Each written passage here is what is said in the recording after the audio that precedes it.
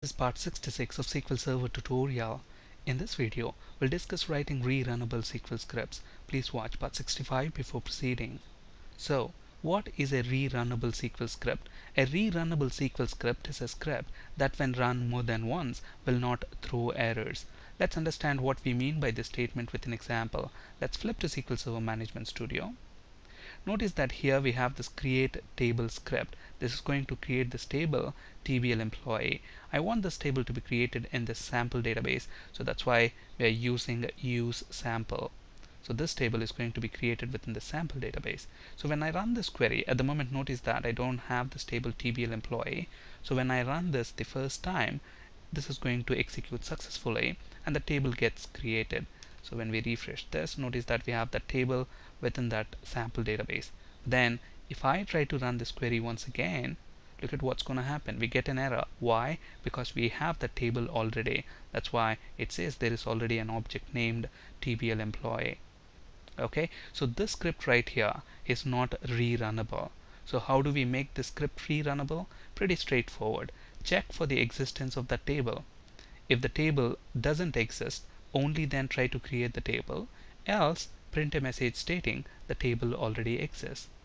So obviously the next question is, how do we check for the existence of a table? In the previous session we discussed using information_schema.tables view to list all the tables in a SQL Server database. So we're going to make use of that view to check for the existence of the table. So look at this query, select star from information_schema.tables, where table name is equal to the name of the table that we are trying to create. So if that table exists, this query is going to return a row. And then we are passing the result of this query to this function exists. So if at all, if there is anything returned by this query, then this exists function is going to return true, otherwise it's going to return false.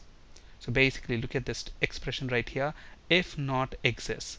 So if the table does not exist, then go ahead and create the table, print a message stating the table is successfully created, else print a message stating the table already exists. Pretty straightforward. Let's look at this query in action, and to just speed things up, I have this query already typed, so let me copy and paste that in SQL Server Management Studio. So since we already have the table tblEmployee, when we execute this query, look at this. First of all, this query, when we execute this query, we get a row back, and we are passing that to this exist function. So obviously, this is going to check, this expression right here is going to check if the table is there or not. And if the table is not there, then create the table, else print this message. Straightforward. So let's execute this. Look at that, table tblEmployee already exists. On the other hand, if I delete this table and execute this query, notice that table tblEmployee is successfully created. Refresh this, tblEmployee there. I execute this query once again, table tblEmployee already exists.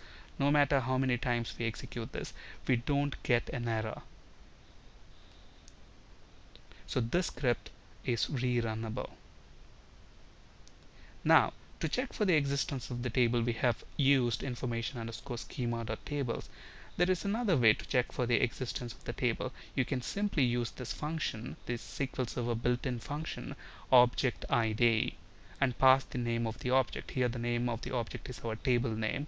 So if this object already exists in SQL Server database, then it will have an ID, and this function is simply going to return that ID. So if there is an ID for that object, then we know the table is already there. If it is null, then we know we don't have a table there, so we'll go ahead and create that.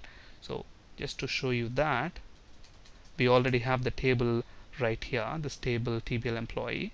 So when we say select object ID and then pass the name of the object, which is tblEmployee,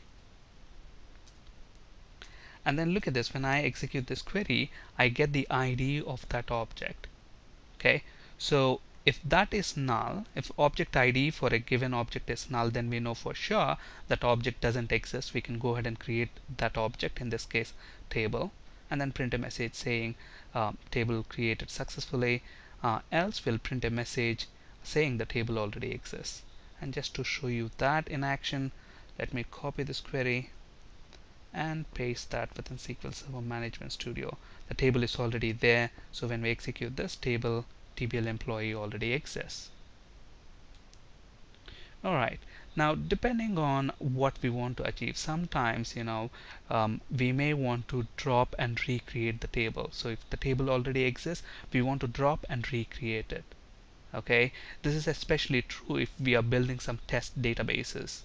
Okay, so how do we drop and recreate the tables? Again, check for the existence of the table and then only drop the table. Because if you don't check for the existence of the table and then try to drop a table, and if the table doesn't exist, you will get again an error. So that's why when dropping a table, check if the table already exists. And again, to check for the existence of the table, you can either use information underscore schema.tablesView or this object ID function. Okay, notice that if object ID, then drop the table. So if that is not null, then we know that object is there, in which case go ahead and drop it and then recreate the table. Okay, let's look at that query in action. So let's copy this to SQL Server Management Studio. So the table is already there, so when I execute this, it's going to drop the table and then recreate that. Okay, so no matter how many times we execute this, it's going to drop the table, recreate it, drop the table, recreate it. Okay, now you might be wondering, let me actually delete this. If you don't have this condition right here, the check to make sure that the object is there before we try to delete, if we don't have that condition, and notice that we don't have the table tblEmployee. Now if I try to execute this, we will get an error. Why? Because the table doesn't exist anymore. So the query errors out right there, and then this doesn't get executed. That's why make sure you check for the existence of the table before you try to drop it. Let's look at another example. Now this script right here is not re-runnable. Look at what the script is trying to do. It's trying to add a column email address to this table tblEmployee. When we run the script the first time, it's going to run without any problem if that column doesn't exist. If I run it again, then it's going to throw an error because a table cannot have two columns with the same name. So this script again is not re-runnable. So how do we make the script re-runnable? Obviously check for the existence of that column. So how do you check for the existence of the column? Again, you can use this information underscore schema.columns. We discussed about this in previous session as well. And notice that we are checking the name of the column. Not only that, actually let's look at that query in action.